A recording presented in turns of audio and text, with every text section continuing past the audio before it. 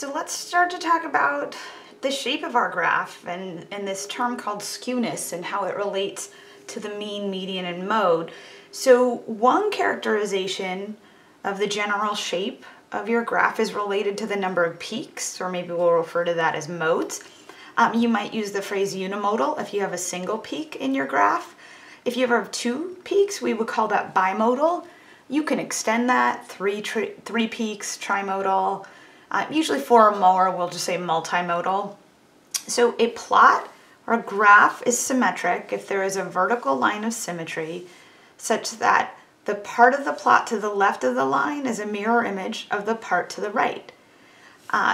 In the real world, data is super messy. It's very, very rare where something's exactly symmetric. So we will use the phrase roughly symmetric when describing the shape of a graph, as most graphs are not perfectly symmetric. If you do ever run across that graph that is perfectly symmetric, awesome, take a picture of it, enjoy it, and use the phrase symmetric. But for all of the real world data we look at, it's roughly symmetric. And sometimes it'll be we'll put the rough in roughly symmetric. We'll be pretty liberal with our symmetry here. So proceeding to the right from the peak of a unimodal plot, we move into what is called the upper tail of the plot. Going in the opposite direction moves us into the lower tail. All right, so before I get to the next sentence, I want to scooch this up just a bit and start to talk about upper tail versus lower tail. For any graph, you've got your x-axis down here. So your upper tail is going to be the tail of your graph that's on the high side of the x-axis, and your lower tail will always be the end of your graph that's on the low side of your x-axis. So low to high, lower to upper tail, right? Low to high x values, lower tail, upper tail.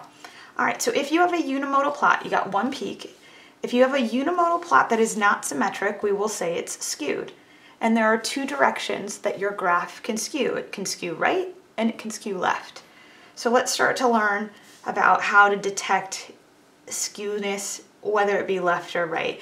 So if the upper tail of the plot stretches out much farther than the lower tail, then the distribution is skewed right, or sometimes we use the phrase positively skewed. So I want us to take a look at this first plot here. It's unimodal. You see the one peak there. All right, this is the upper tail and this is the lower tail. And you can see that the upper tail is stretched a lot further than the lower tail. It might be counterintuitive. You might say, well, the data clumped on the left side, on the lower side of the x-axis. And that's true, but the way we talk about skewing is we talk about the tails. So since the right tail is longer, you would say it's skewed right, or the upper tail is longer, you would say it was skewed right. And then I put in italics here, the mean is to the right of the median. So when graphs are completely symmetric, the mean and the median are the exact same. We ran into this back before example 4 when I gave you those 3 little data sets, and in 2 of those data sets the mean and median were exactly the same. Those were perfectly symmetric graphs or perfectly symmetric data sets. We didn't actually make a graph about those data sets. So when the mean and median, when your graph is symmetric, the mean and median are exactly the same. And what happens when things skew is that you have potential outliers over here on the high side of your data. They may be outliers, they might not. We'd actually need to get the raw data and create a safety zone. But when you have fewer or less frequent high values and your tail is extending here, your median does not get as affected, or does not really get affected. It can get affected a little bit, but it's much more resistant to those high values. So your median tends to stay pretty close to the peak. But what happens is your mean gets pulled towards those high values. So instead of your mean and median both being at the same spot, your mean skews right, or it becomes larger than your median, excuse me. So in a skewed right graph, the mean is pulled to the right. It's pulled towards the high side of the data. And another way of saying that is that the mean is larger than the median. So if you have a skewed right graph, your mean is greater than your median. And imagine we just had some numbers on the x-axis, right? If this was 1, 2, 3, 4, 5, 6, right? The median was 5, the mean was 6, the mean is larger.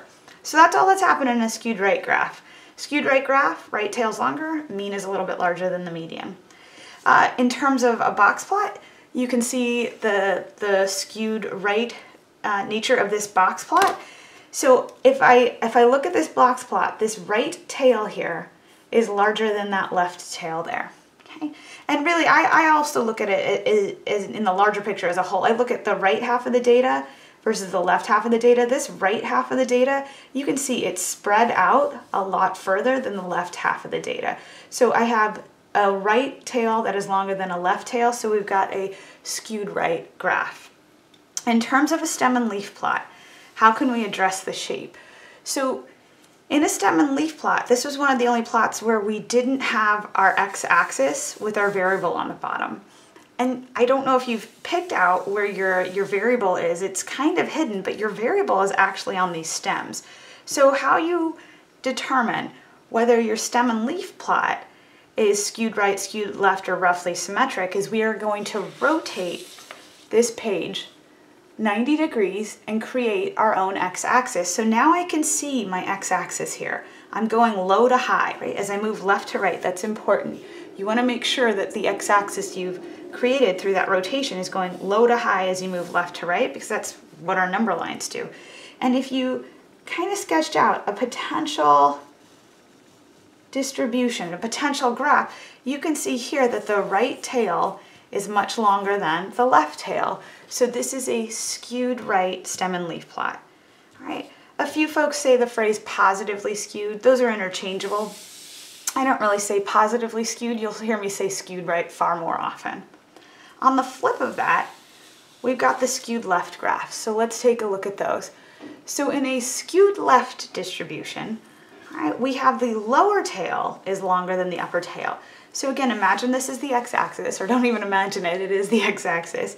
Here's my lower tail, here's my upper tail. And I say lower and upper because these are the smaller x values on the x-axis. These are the larger x values on the x-axis.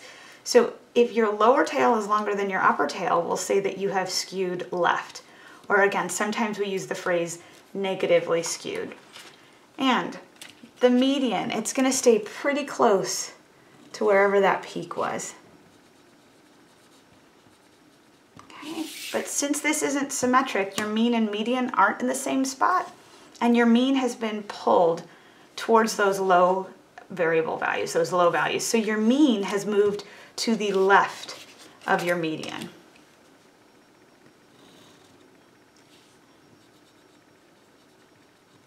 Okay. And I could say here that in a skewed left graph, the mean is actually less than the median. Okay. So in a symmetric graph, the mean and median are exactly the same. In a skewed right graph, the mean is larger than the median. In a skewed left graph, the mean is less than the median. So you've got all three options. They're the same, median smaller or the mean smaller, just depending on if you're roughly symmetric or how you skew. All right, so let's take a look at this in a couple of other graphs. All right, so here we go. I've got my histogram here, and if I kind of put a curve over that, you can see that that skews left.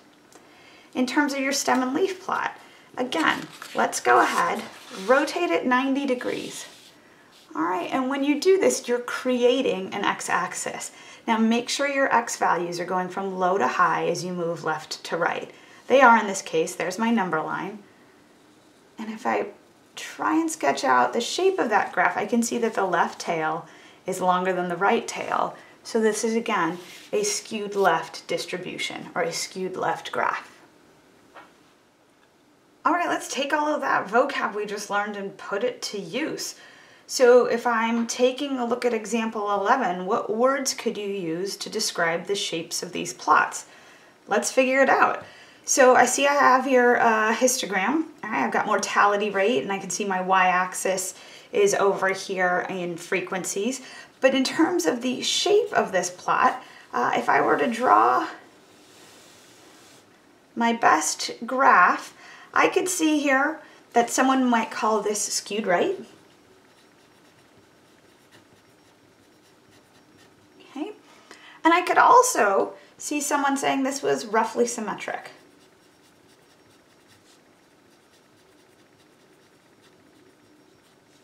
Because while it might slightly skew right, the right tail might be a little bit longer than the left tail, it's also pretty close. And that's okay. The one thing it is not, I think we can all, or I hope we can all agree on, it is not skewed left. So if we were coming upon an exam and you told me skewed right or roughly symmetric, I'd be okay with that. But if you told me skewed left, I would have a problem with it. So I'm going to put a little note here, it is not skewed left. All right, and I'm going to start to just use abbreviations. I could also see somebody saying this was trimodal because you saw 3 peaks here. All right, but for the most part, we stick with the big 3, skewed right, skewed left, or roughly symmetric. All right, I'm going to scoot over to this stem and leaf plot, and I'm going to remind myself that if I have a stem and leaf plot, I need to create my own x-axis by rotating my graph 90 degrees. I'm going to just take a quick note that the x-axis is increasing as I move left to right, and I'll talk about what you need to do when you have a descending or a decreasing x-axis. We saw that briefly in the very first example, and we'll circle back around to that. So if I was going to draw a distribution here, again, I look at this and I see the left tail does look longer than the right tail. So I could see the argument where somebody would say this was skewed left. I could also see someone saying, well, the tails are pretty close in size, so maybe it's roughly symmetric. Either one of those are okay, but what is not okay is skewed right. So it is not a skewed right graph. It's roughly symmetric or skewed left. And just taking a look at this, right, I also just want to point out they're using the low-high system. And another thing I see is I see some gaps. All right, so let me rotate this back. And then let's write this up. So I could see roughly symmetric. Oops.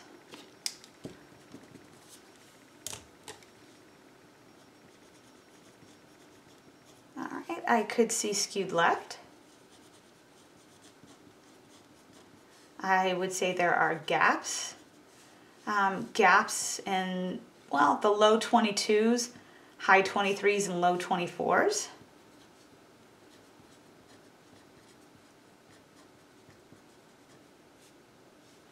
And 24L. And if there are gaps in the data, that's fine. You need to talk about where are those gaps, right? We want to write that information up. But one thing this is not skewed right.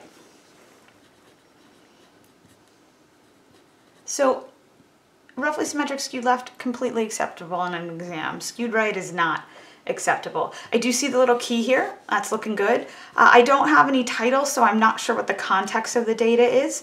So that's another thing I would note here. Okay, let's move along to some other graphs. So as I start to look at these next couple of graphs, this is a dot plot. We didn't officially go over a dot plot, but a dot plot is basically a histogram. And instead of making rectangles, you put dots for those variables, or the values of your variable, and there is a frequency along the y-axis. So this is average days with no rainfall in a sample of 25 European countries. So I would want a label down here that this is days, or average days with no rainfall.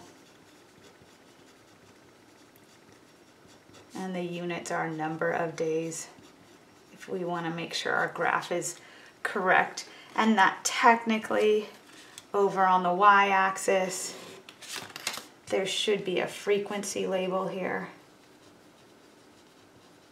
And you can see that they're at 1, 2, so on and so forth, if I wanted to make that graph a little bit more explicit. But ultimately, this was just asking me about the shape of the data. So if I try and make a distribution over that graph, to me this one is skewed left. It's not roughly symmetric, it is definitely skewed left. Right. I see this big gap in the high 20s.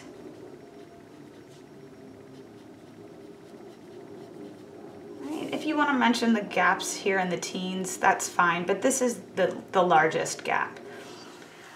Moving over to the histogram, right? We've got average test score, so that's some kind of point system. I've got frequency along the y-axis. If I try and put a graph or I'd sketch a distribution over that, I can see this is skewed left. Right? And maybe we're starting to pick up on it, right? There's some gaps in the 240s, right?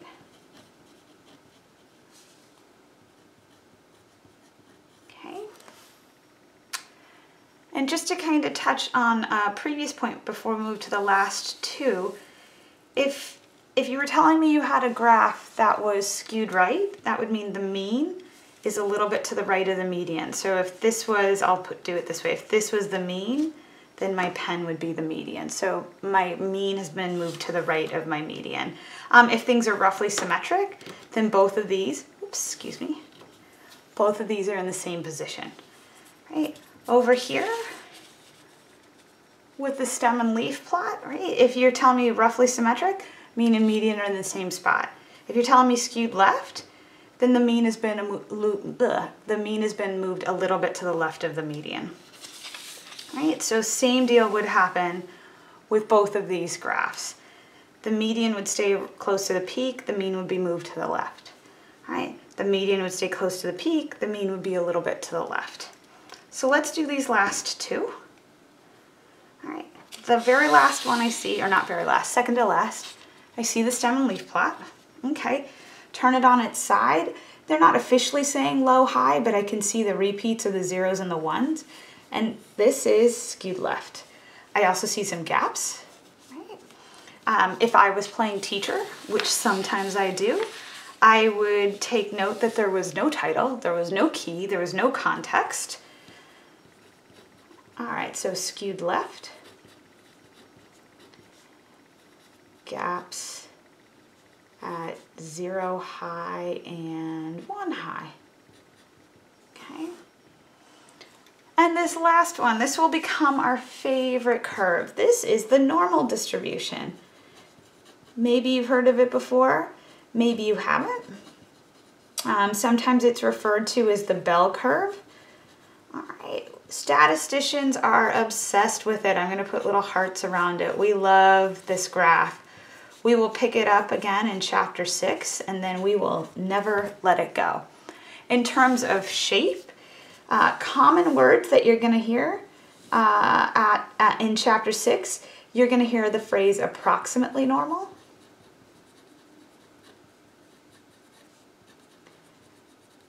And while this one is perfectly normal, because it's the theoretical curve, the real world, like I said, data gets really messy, so we don't have things that are exactly normal in the real world, but we use the phrase approximately normal. You could also have used one of our phrases from this chapter. We could have said roughly symmetric. I could have seen the phrase unimodal. So all sorts of options there, but we're really going to get into things being approximately normal once chapter 6 comes back around. All right, so in terms of our 3 most common shape adjectives, skewed left, skewed right, roughly symmetric.